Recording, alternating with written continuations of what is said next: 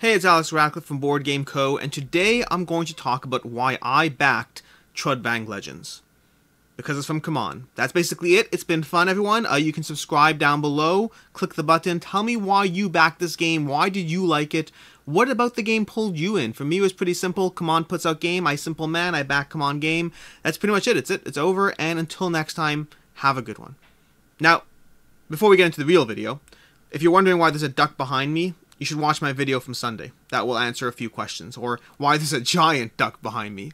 As far as Trudvang Legends, despite my whole, little CMON fanboy thing I just did, realistically, this is one that I actually walked into the campaign expecting to not back. I walked into Trudvang Legends expecting to not back it. Every once in a while, there's a CMON game that doesn't pull me in. Munchkin Dungeon is one I skipped on. I eventually got it later because my wife wanted it, and so I got it. But there are CMON games. Arcadia Quest, anything to do with Arcadia Quest, I pass on. It's not a game for me. I skip Star Arcadia Quest. I skip Arcadia Quest. It doesn't work for me. Sometimes they do the Night of the Living Dead. Zombicide Night of the Living Dead is one I passed on because I like Zombicide. I just didn't feel the value was there. So despite being a fan of CMON games, and despite backing a majority of them, there are those that I do pass on, and Trudvang, I thought, was going to be one of them. I did. When I first heard about the game, the more I looked into the game, the more I was like, you know what? This art, this style, this promise of a story narrative game is just not something that's for me. Between the art not pulling me in, between it being pitched as a narrative game, that is something that's usually not up my alley.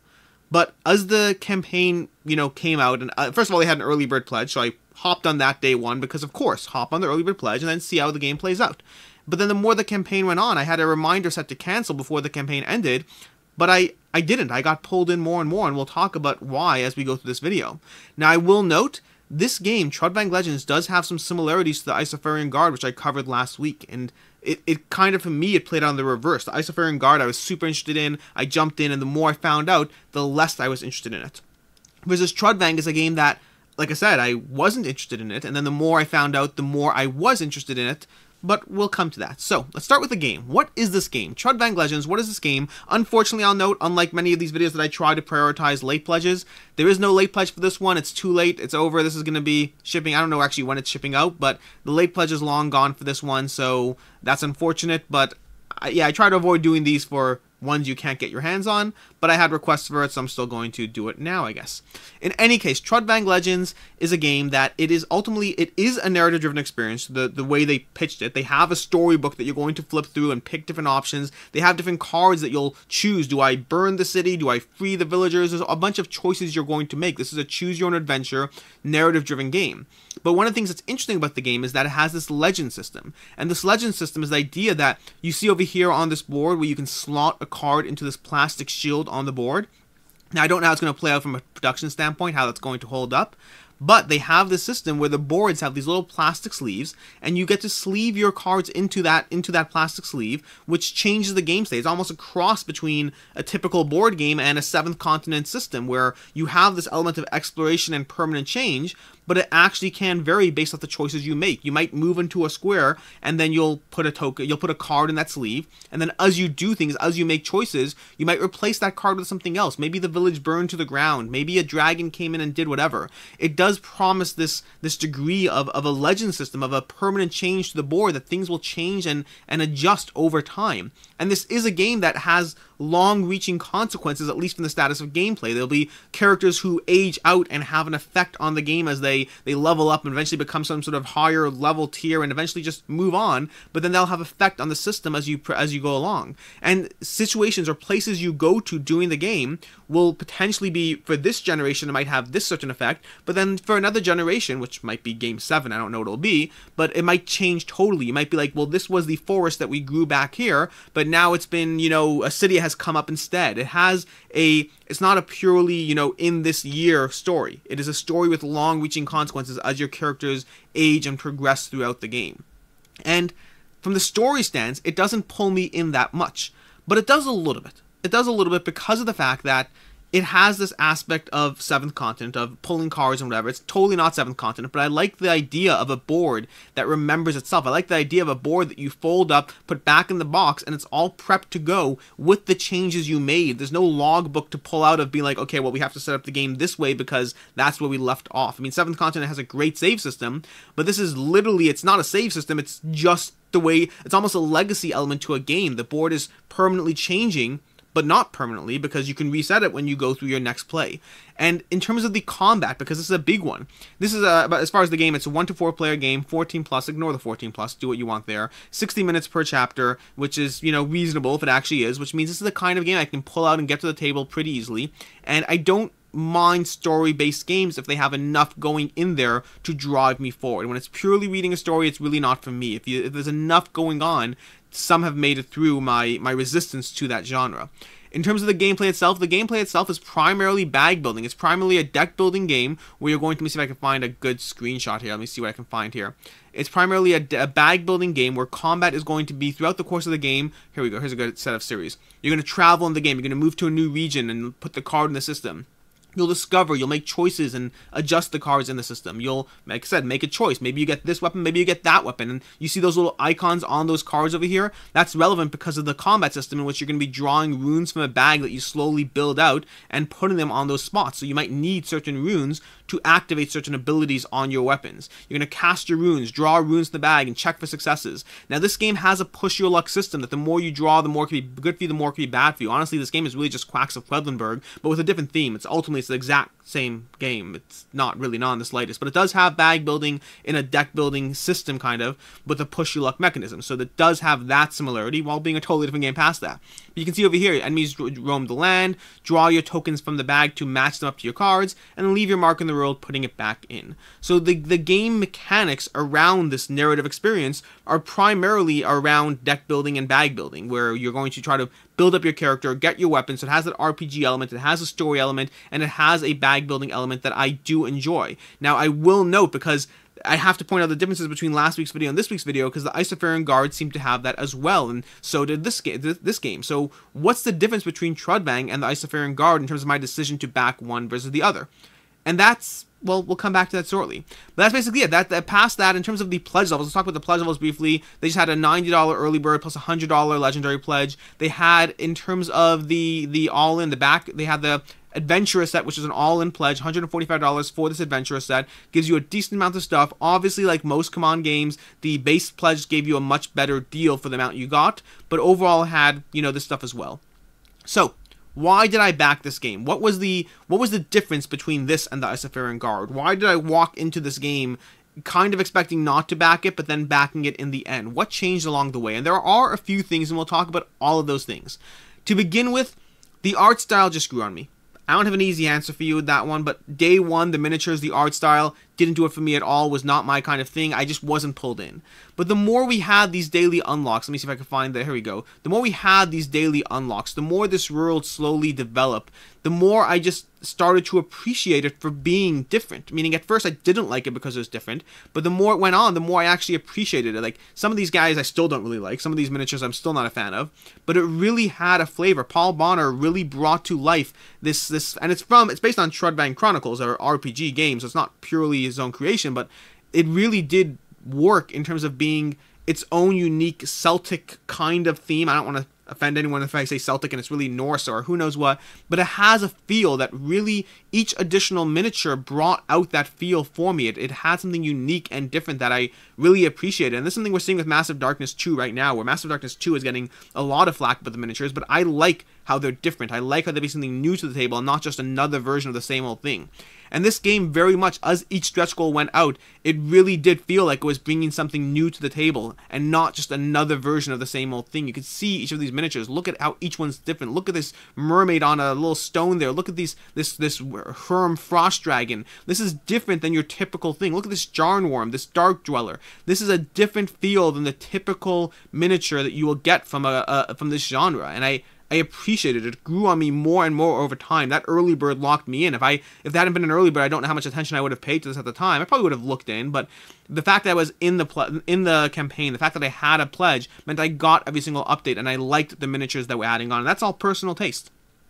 Number 2, and this is the easy one, unlike Isofarian Guard, where I had concerns about the gameplay, and I have concerns about the gameplay in Trudvang as well, I do, but the difference is that Isofarian Guard, I had concerns about the value as well. With Isofarian Guard, I have no confidence. I'm not saying it won't be worth whatever, but I had no confidence that would hold its value. Based on their prior games, it was a risk I wasn't willing to take. I didn't know what the final product would be like. And it wasn't a miniatures heavy game too, which is a strike against it. At the end of the day, I mean, it had the same price point as this game. That the Isofarian Guard was basically just shy of being $90 for everything. It had a pledge level above $90, and yet it wasn't coming with this giant hoard of plastic. And no disrespect to them, I understand that everyone's competing with different logistics, different scales, and I'm not trying to in any way dismiss what they were bringing to the table. They were bringing a different kind of narrative adventure, but this game, Trudvang, was offering a giant narrative adventure, along with a giant mountain of plastic, along with a track record of all their games just being worth the money that you pay. CMON games historically hold their value.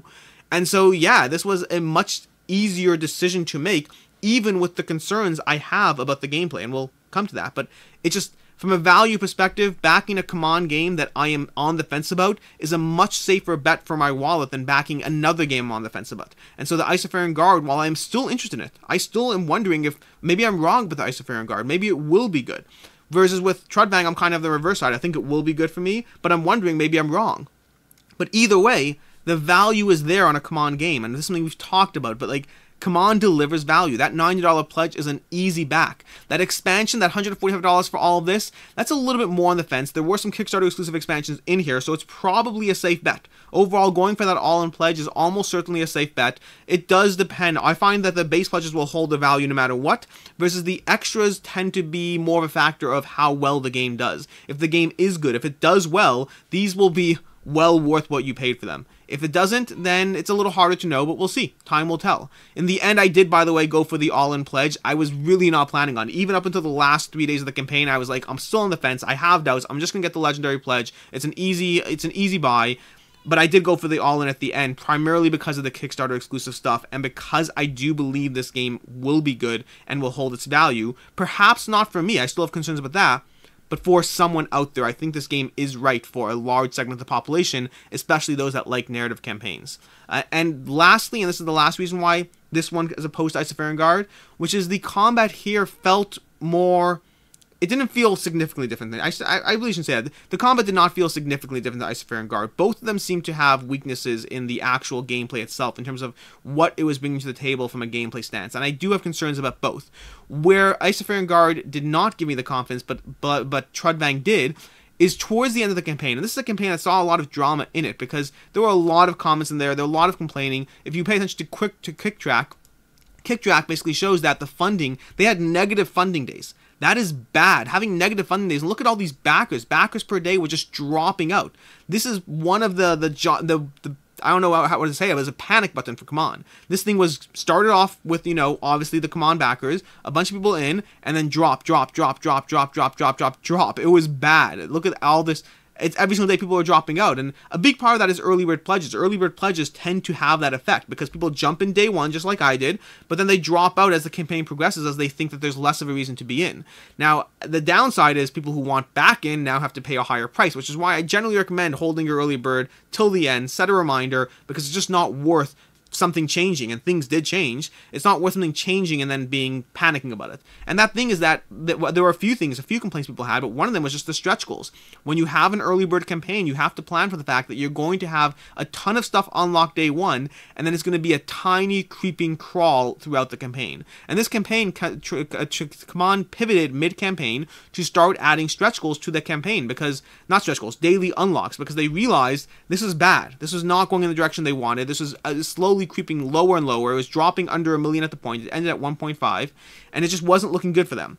And so they pivoted and started adding daily reveals, and they still have the stretch goals, and they managed to recover, but it's definitely a model that is likely affected why even in Massive Darkness 2 today, we're seeing that combination of daily stretch goals and daily reveals plus stretch goals. And it's because of that. It's because you can't have an early bird campaign with just stretch goals and not expect something like this might happen. It very well might, unless you can keep that hype going, which they didn't. Then it's going to be a problem.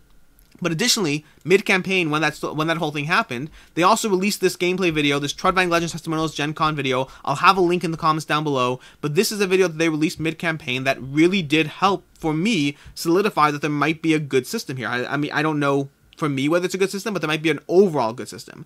And that's because this is a video full of people giving their testimonials of the campaign. And yes, I acknowledge 100% that you never really know, okay, great, well, these people liked it, but these are the people they caught on camera. What about all the people who didn't like it? Maybe they signed NDAs, because I can't find a ton of negative reviews. I tried looking. At the time, I tried looking, and even now, before this video, I tried looking. I still can't find any real people who are like, I played this game, it sucked, it wasn't for me, it's terribly, horribly done. I couldn't really find that.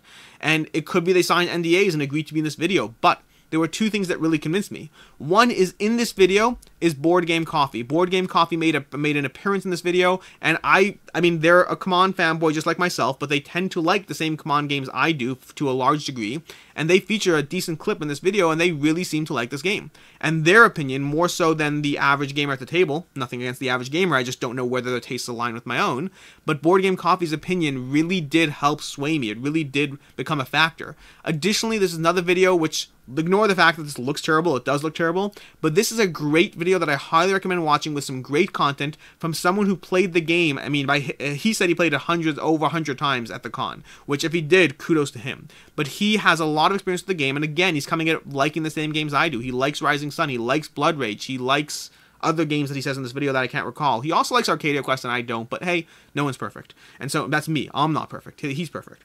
So in any case, these two videos, and I really recommend giving this video a shot, by the way. If you are on the fence, if you've backed Trudvang and you're on the fence about this game, this video will definitely help solidify that there is something good here.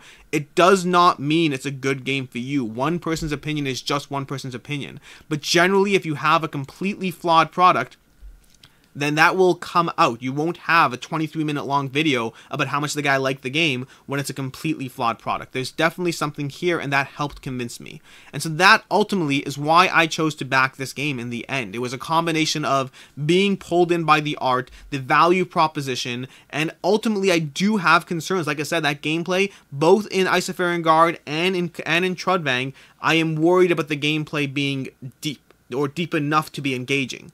But unlike Isofarian Guard, I do like the legend system more here. I do feel that that's something more. I mean, I don't know what that Isofarian Guard story will play out, but I do think that Trudvang does offer the promise of a narrative system that I will enjoy, the promise of a narrative system that I will appreciate. Even Seventh Continent is not a game that I think is that heavy on gameplay, but it did narrative in a way that I liked. And so once you have narrative in a way that works for me, where I'm not trying to rush and run past every single paragraph, then I can be pulled in. I can be pulled in by that if it's done right. I can be pulled in by a light set of mechanics if the narrative is done right. But like I said, historically, it has been a hard sell for me in terms of whatever. And that's basically it. In honor of the duck behind me, I will do a drop of flavor text, just because I'm not singing here, but a drop of flavor text.